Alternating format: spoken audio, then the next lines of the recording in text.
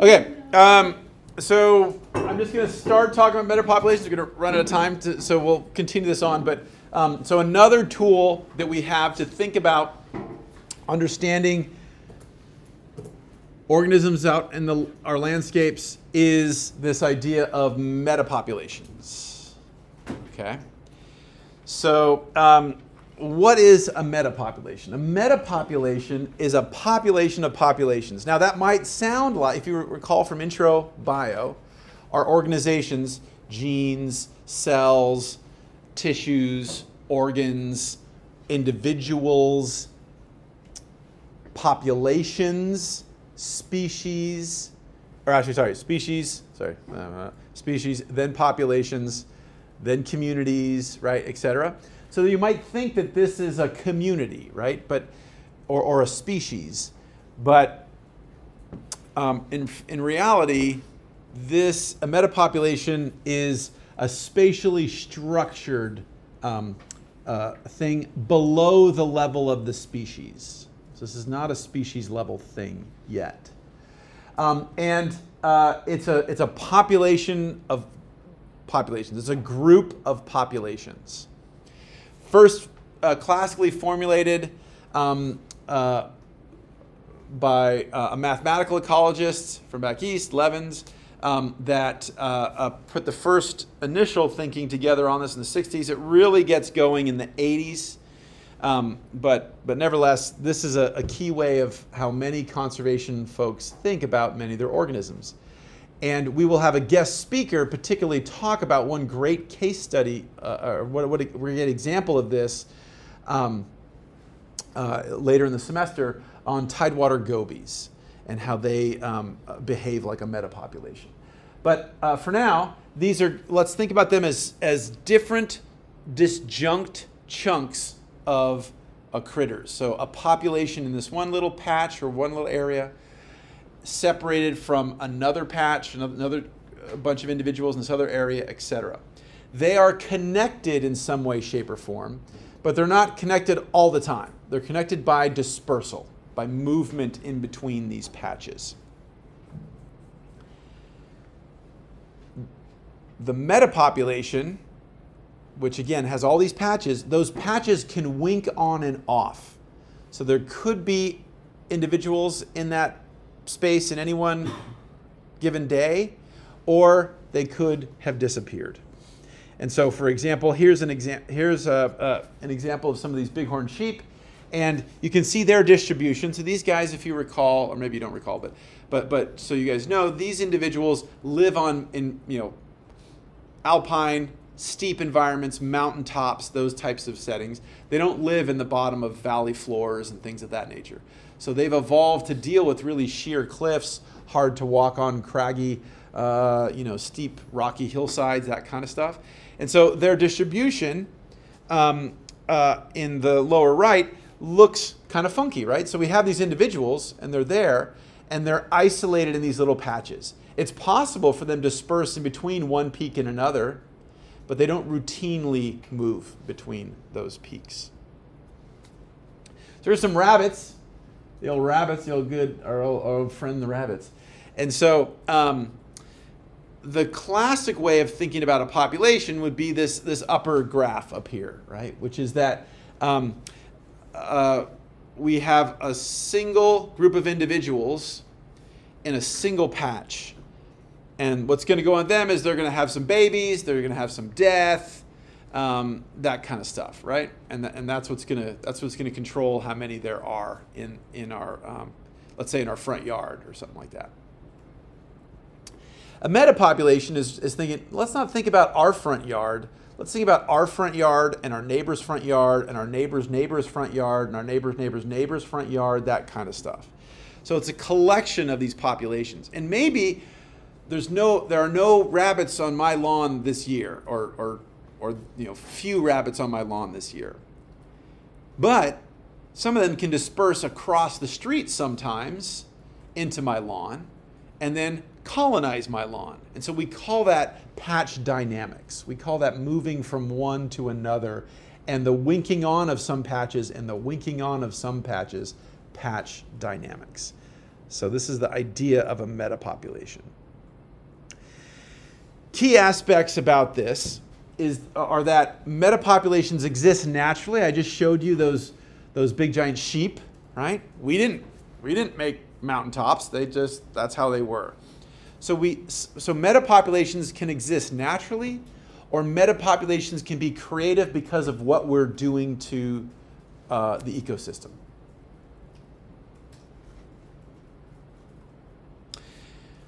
As we talked about before, and we talked about variability, spatial variation, there's always some difference in quality, right? There's always some optimal place, there's always some suboptimal place. And essentially what we're talking about here is sort of the extremes of that. So a patch is a place where critters can meet their living needs. There's water, there's prey, there's refuge from predators and those kinds of things, right? So they could be totally happy theoretically just in their little patch. So that is a patch is a good habitat for a given organism. The patches are separated by what we call matrix. So matrix is not Keanu Reeves, whoa. But the matrix is the gunk in between. In some cases, the matrix can be massively hostile to the organism. In other cases, it can be, it's not so much hostile, but they can't make their living there. They couldn't settle down and have offspring and do all that kind of stuff there. So a classic example would be here, like the Hawaiian Islands. So if we were some songbirds in the Hawaiian Islands, and we lived on trees or whatever. Obviously, the Oahu has trees, Maui has trees, the Big Island has trees, but they're separated by water. So my bird can fly across. It's maybe a little hard. It's not close by. I have to fly for a long time. But theoretically, I can move through the matrix and get to my patch. That would be an example of a naturally occurring patch and matrix. Other cases would be something like maybe these quail, right? So these quail are in these vegetated, forested patches, right? That used to be contiguous, but now we've come in and fragmented them, let's say with agricultural land or whatever. Now, obviously these birds can move from one patch to another, but it's a lot harder. Okay, they're more vulnerable. If you guys have ever seen a quail, they can fly, but they don't fly very long, right? They're kind of like, and they kind of fly glide, so they don't fly for hours and hours. So they mostly walk on the ground.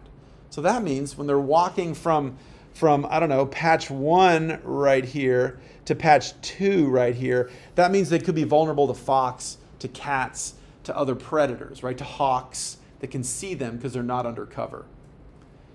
So they're not going to die instantly, but it's not an easy place to make a living. They're not going to be setting up shop and just chilling all day long in that agricultural field. If they do, they'll be dead pretty quickly. Does that make sense? So patch, matrix are the key, are the minimum type of spaces we talk about when we talk about metapopulation dynamics. Okay, other key aspect of patches are that the patches can go extinct. So our critters in that patch can disappear, but the population can persist. So even if a fire comes through, let's say, and burns that patch, or if a predator somehow discovered that patch and ate all the individuals in there, even if our individuals go extinct in that patch, the overall metapopulation can still be stable, can still persist. And a key idea here is that once that patch goes empty, it can be re-inoculated. It can be recolonized. Maybe not the very next minute, but at some point in the future, it can be repopulated. So the key idea here, patches can go extinct and patches can be recolonized. And so, for example, we see that in places like along our coast, where we have estuaries that are necklaced here and there. They're not consistent estuaries everywhere. It's not like the Gulf Coast. It's not like the East Coast. We have this little teeny patch of salt marsh. and then it's miles, maybe in miles of nothing, and of no salt marsh, I should say, and then a little teeny small salt marsh, and then maybe miles and miles of nothing, and then a little teeny tiny salt marsh, something like that, right? So in this sort of setting, rocky intertidal, salt marsh, we could imagine organisms that live in there and that get dispersed out into the ocean, which is a harsh place for critters that like to live in this, nice, pretty, plant-filled estuary. So they mostly probably die when they get washed out, but they could theoretically be washed out and get to another one, right? So that's a classic example of metapopulations. And we see this all over the place with all kinds of individuals. That movement to go from patch 1 to patch 2 can happen at various life history stages. It can happen before fertilization, so it could be sperm and eggs. Pollen is a classic example. It could be post-fertilization. So it can be a little seed or a larvae floating in the water or a seed dispersing in the air. So it's not yet an adult. It's not yet a fully formed, multicellular organism, but it's got all the ability to do that, or all the genetic tools to do that. Or it could happen, the dispersal and connectivity could happen from adults, either by choice. Say, I can't find a mate, so I'm going to start dispersing far and wide to find a mate. Or there could be an environmental thing, like a flood that would blow me out of the estuary and blow me out into the ocean, and then I'd swim back looking for an estuary and find a new one. So those are the three main ways that we can get patch colonization. Pre-fertilization, post-fertilization, both single cell or very small organisms, and then adults where they're full grown and they're choosing or they're incidentally moving around.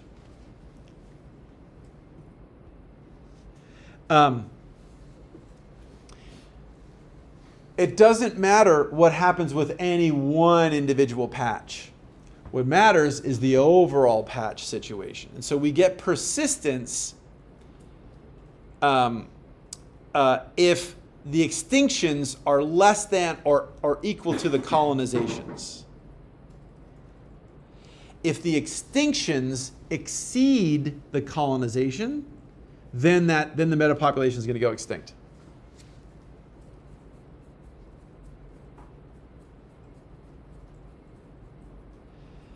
Yeah, I'll leave the rest for the next time we go into this in more depth. Okay, so this is the original formulation of the model.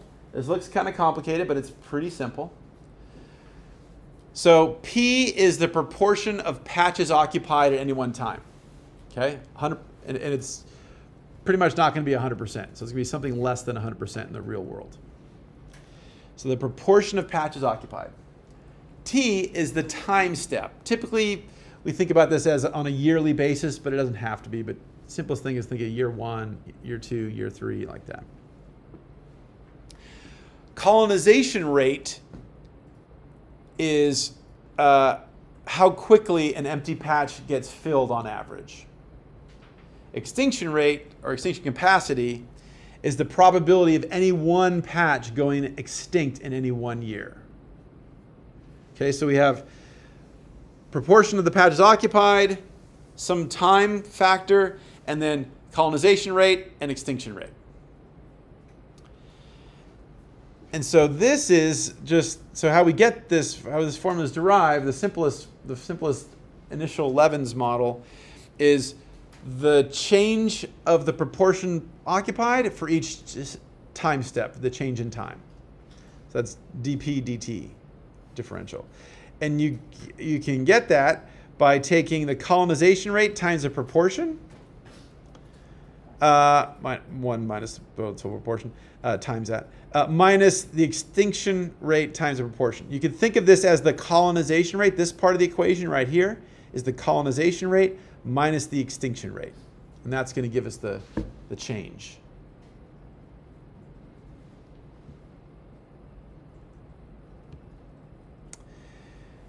So if P equaled 1, which it pretty much never is in the real world, but if it equaled 1, then every single site would have, at least one individual, right? So every site would have an organism living in it. If P was 0, the metapopulation would be extinct. No individuals would be alive in this area. Right. Okay, cool. Make sense? Okay. So this is useful to us in a conservation biology context because many organisms have a patchy habitat. Rarely do we have a homogeneous, everything's the same everywhere, right? We have higher quality, lower quality. We have areas that are just physically separated from another area. And it turns out this has become a really useful tool for modeling how we might get things to persist over time. Fragmentation makes things more like a patch matrix environment. Edge effects and encroachment of invasive species and things of that nature tend to make smaller and smaller patches. Maybe we start off with a large patch and the patch gets smaller because stuff creeps in from the edges and effectively makes the core patch even smaller. And when that happens, we tend to see lower colonization rate and higher extinction rates. And it's also useful because we can't save every patch everywhere all the time, but it helps us sort of say, hey, we need a minimum number of these patches out here to have this population persist, right? To have the species persist in our area. So the idea of metapopulation thinking is helpful in terms of planning, in terms of policy, in terms of strategizing what we're going to do when we don't have unlimited funds to save everything everywhere 100% of the time, all the time. And so I'll just talk about one example and then we'll probably pause here.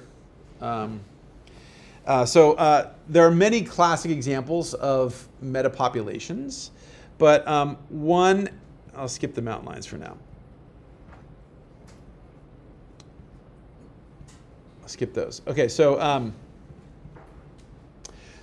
one would be butterflies, but I first want to say that we've already seen an example of a metapopulation so far. There's various flavors, just like we had various flavors of island biogeography theory, there's various flavors of metapopulation theory, and it's gotten more sophisticated over the years.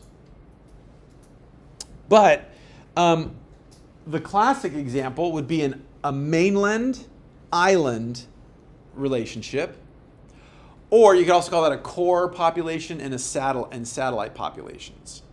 It's the same idea. And so we've seen this in the Simberloff and Wilson study. Right? So we have Florida, mainland Florida, where the insects are chilling out in the mangroves in large swaths and up and down the Florida Keys. And then they were manipulating little teeny tiny micro islands, little patches, right? And for these terrestrial insects, the water is the matrix. And when the thing is big enough, when the core or the mainland is big enough, we consider that stable. That's not going to go extinct, right? So that's a perpetual source, if you will, and it's resistant to extinction in this initial formulation. In the theory of island biogeography, it's resistant to going extinct. But those small subsets that they tarped, that they fumigated, those things could go extinct, right? Those there's no guarantee that the population of insect species X is going to stay on Mangrove Island Y. So let's talk real quickly about. We'll just have one example, and then we'll pause this. We'll come back to this later.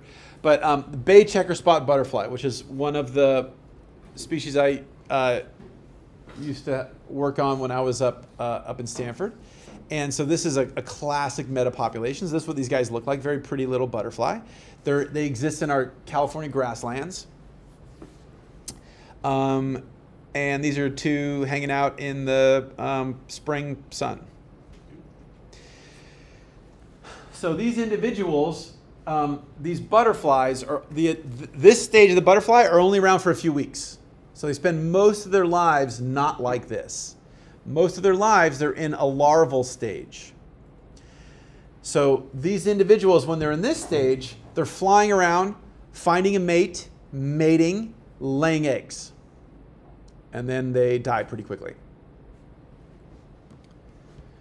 So these individuals are really dictated by where their host plants are, particularly where the plants are that they can lay their eggs upon, that the eggs can then develop upon. And so because they're an insect, they go through several, we call instar, several larval stages.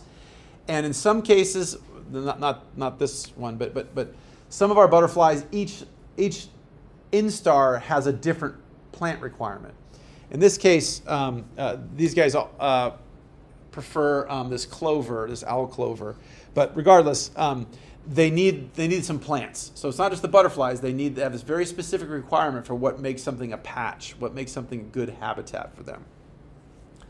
Historically, meaning before the gold rush happened, these butterfly were all throughout the San Francisco Bay Area, all over the place. East Bay, North Bay, South Bay, peninsula, everywhere. On the order of we think pretty ubiquitous over about 400 square kilometers. Then we started fragmenting the habitat, but also, importantly for these guys, we also introduced a lot of invasive species. So a lot of these, all the stuff that you guys saw when we did our surveys up in the grasslands the last couple weeks, right? So all these Eurasian grasses, all these non-native forbs came in, and they basically outcompeted and smothered the plants that the butterfly needs to complete their life cycle. So the butterfly started winking off and disappearing across large sections. The one place they've persisted is this type of native grass that's hard for the invasives to invade, called serpentine grassland. So serpentine, the native species, the native plants have persisted, and they're still there. There are invasives there too, but the natives have hung on fairly well in these serpentine soils. Now, the serpentine soils are not everywhere. They're restricted. There's only a few patches here and there. And so my lab has been studying this. This is an old slide. My lab has been studying these for like 50 years now. This is one of the first places that we showed populations can go extinct in a metapopulation context. The overall species in the area still is around, but in a specific little area, even though it could only be a 5-minute walk from another patch. We're not talking about going to the East Coast. So it could be very, very close, totally within the butterfly flying distance of another patch, but a population can go extinct in that area, and that has happened.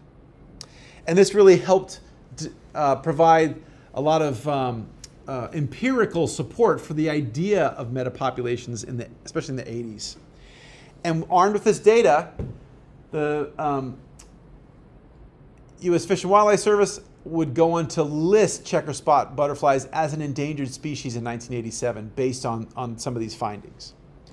And as of now, I think this is correct. I haven't checked in the last, since COVID and stuff, but I think we only have 5 populations remaining in this part of the San Francisco Bay Area. So that means that for this metapopulation, there's a total of 5 patches. There aren't hundreds and hundreds of patches. And so this is what it looks like.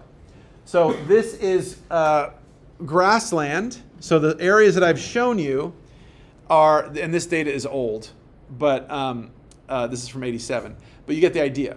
So this is, the black is suburbia. The black are people's houses. The black are streets, businesses, that kind of stuff. So what used to be contiguous grassland is now fragmented into patches, and the dynamics behave like a metapopulation.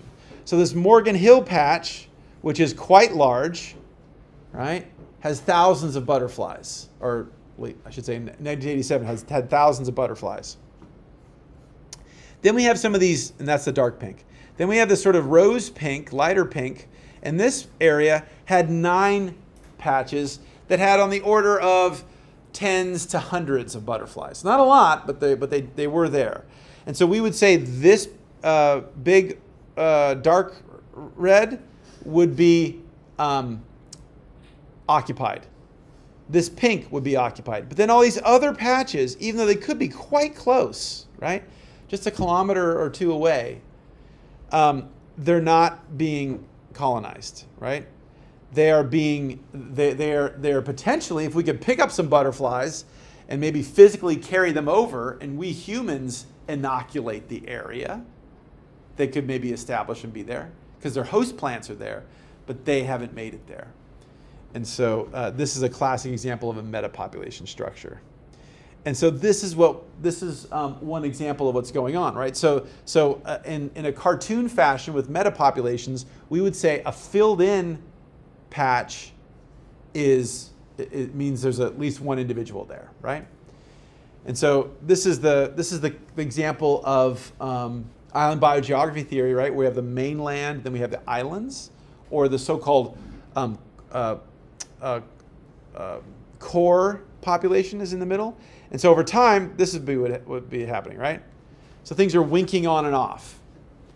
So by definition, the core, the mainland, doesn't go extinct, but the satellite populations might go extinct, might not go extinct, might get recolonized, might not get recolonized, whatever. But overall, it's stable. And I'll just say, we have other types of dynamics that we'll talk about later, but I want to pause now. And so this would be a more common, well, I wouldn't say more common. This is another also fairly common example where we don't have necessarily a mainland or a core, but everything is sort of equal sized, right? And so we have some things where critters go to. Is this not animated? I guess this isn't animated the same way. Okay, so we have some things where because of the ecology of the situation, it might look like it is a good place. Let's look at this guy right here. It might look like it's a good place, and indeed my individuals can disperse in there and start living, but maybe that's a place that is where the wildfires always hit, or where the hurricanes often strike, or where the predator comes around fairly frequently, right? And so even though I might be in this place, over time, I rarely get guys coming out of there. So they go there and they never come from there. You can also get that if maybe this is the mainland and the winds are blowing this way, right? So the winds are blowing offshore. So my seeds in the springtime only ever blow away from this area, right? So that would be a so-called sink. That would be a place that receives individuals, but doesn't, either because of ecological or atmospheric or abiotic reasons, can't get. You can also think of it as the bottom of a hill, and if it's a seed, and maybe it's a pine cone. So maybe the pine cone can roll down the hill, but it's almost impossible for that pine cone to go up the top of the mountain, right? So we can get this idea of a sink population, and we can get this idea of a source population, one that's constantly pumping out babies, constantly pumping out individuals that can go to other sites, right? And so source sinks are also a fairly common thing. And so having a sink isn't bad, having a source isn't bad. But if all we have are sources or sinks, and our source gets compromised, then we're in trouble, right? So I'll just pause that there and say that metapopulations get more complex, but you guys get the idea, right? Patch, matrix, things can disperse across the matrix, but they can't live in the matrix. And in some cases, the matrix is really hard to move through. In other cases, it's just kind of hard to move through. And all this together can help us understand what leads to the persistence of a species in an area, what leads to the persistence of the overall so-called meta-population, the population of populations. Does that make sense? Questions about that first introduction to metapopulations?